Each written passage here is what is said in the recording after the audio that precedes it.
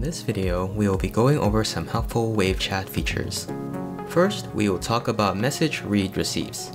These will let you know the status of messages you sent to someone. This checkmark icon indicates that your message has been sent out successfully. The eye icon indicates that the message has been seen by the recipient. Read receives can be enabled or disabled from GDMS if you use Cloud IM, or from the UCM management portal if you use an IM server.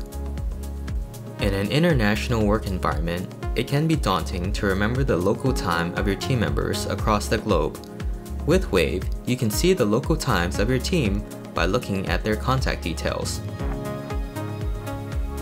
When viewing an image in chat with the Wave image viewer, you can rotate the picture and share it with other Wave contacts and groups. In addition to sharing pictures, you can also forward selected messages and files to another chat. You can send these messages and files in one consolidated message or as separate individual messages.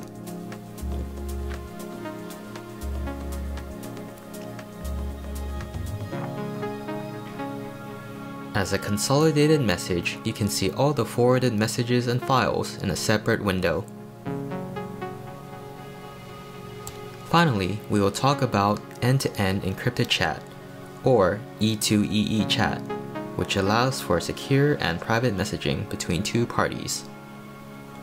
Group chats do not support this feature.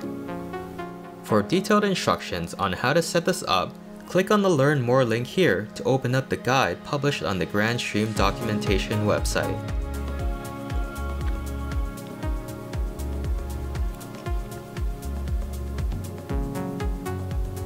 Once an end-to-end chat has been created, messages and files sent between two parties will be encrypted.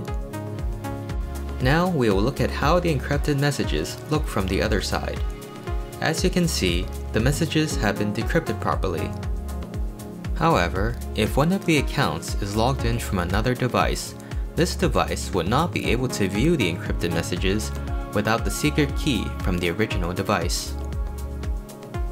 As you can see, the messages that we just saw cannot be viewed on this new device. To do so, we will need to obtain the secret key from the original device, which you can see on the screen here.